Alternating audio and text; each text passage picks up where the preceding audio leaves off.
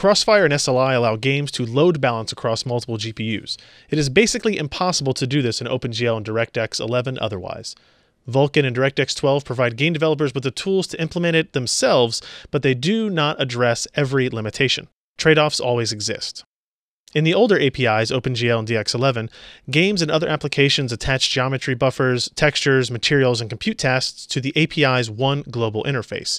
After, a draw function is called to submit that request to the primary graphics driver.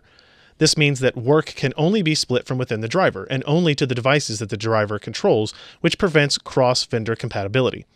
LucidLogix created software and hardware that pretended to be the primary graphics driver, loading GPUs from mismatched vendors behind the scenes. It never took off.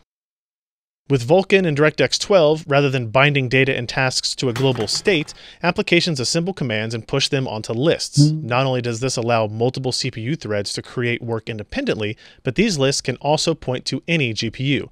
This is how OpenGL and other compute APIs are modeled, but Mantle was the first to extend it to graphics.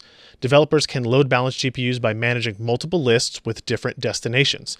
This also means the developer can control what each GPU stores in its memory and ignore the data it doesn't need. That said, even though the game developer has full control over tasks in memory, it doesn't mean that it will be any more efficient than SLI or Crossfire.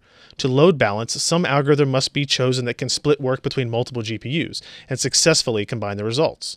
The alternate frame rendering algorithm, or AFR, separates draw calls by the frames they affect. If you have 3 GPUs, then you can just draw ahead 3 frames at a time.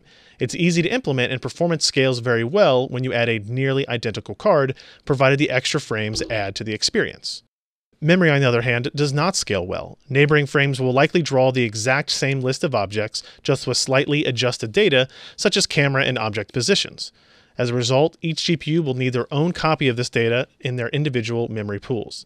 If you have 2 4GB cards, they each store roughly the same 4 GB of data.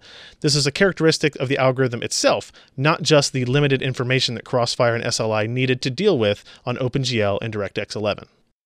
Other algorithms exist, however. For comparison, imagine a fighting game or a side-scroller. In these titles, objects are often separated into layers by depth, such as the background and the play area.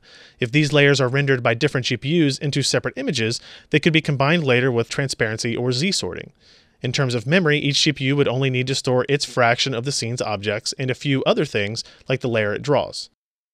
A second benefit is that work does not need to split evenly between the processors. Non-identical pairings, such as an integrated GPU with a discrete GPU or an old GPU with a new GPU, could also work together, unlike AFR. I say could because the difference in performance would need to be known before the tasks are split. To compensate, the engine could vary each layer's resolution, complexity, quality settings, and even refresh rate, depending on what the user can notice. This would be similar to what Rage did to maintain 60 FPS, and it would likely be a QA disaster outside of special cases. Who wouldn't want to dedicate a Titan graphics card to drawing Street Fighter characters, though?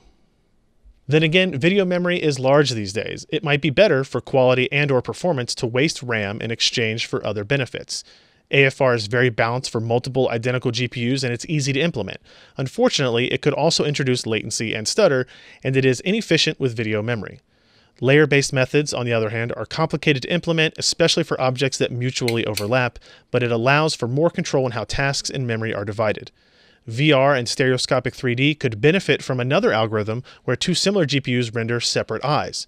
Like AFR, this is inefficient with memory because both eyes will see roughly the same things, but it will load balance almost perfectly for 2 identical GPUs. Unlike AFR, it doesn't introduce latency or stutter, but it is useless outside of the 2 nearly identical GPUs. Other GPUs will either idle or be used for something else in the system, like physics or post-processing. In any case, the developer knows what their game needs to render. They can now choose the best algorithm for themselves. If you enjoyed this content, consider supporting in-depth technical content by contributing at patreon.com/PCPer.